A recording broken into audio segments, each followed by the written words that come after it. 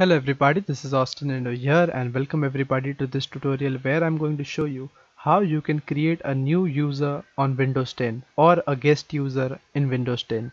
So keep up with me guys in this video and I hope that will help for sure. So the first thing what you can do is, first thing is go to your start icon over here. Make sure that you single click on it and make sure that you go on this settings over here.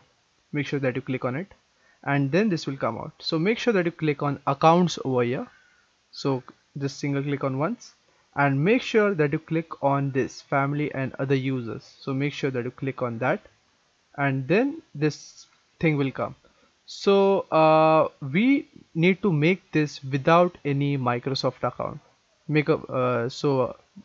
Let's make a good note of that and make sure that you are here on the other users and click on this, add someone else to this PC, and this thing will come out. Just guys, it will just take hardly some seconds.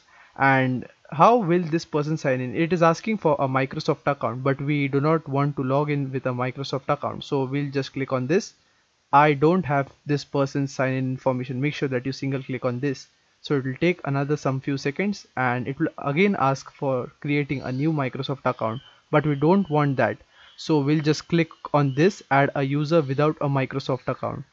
So we'll just click on that and we are going to put a username. So we'll just put something as guest for just the sake, and if you want we can just put a password on this. So yeah, and after entering your password, okay, I think these all are required. So if you are putting a password, so you can just for sampling sake I'm just putting anything. So you can put your genuine answers in case you forget your password, and make sure that you okay, so I cannot use a guest number. So as you can see guys, now my guest account has been made. And now if I go to start over here and if I expand this, or even if I just click on this, so as you can see my account is over here. So even if I sign out, and after signing out, it will be my login screen, so my recorder cannot record that.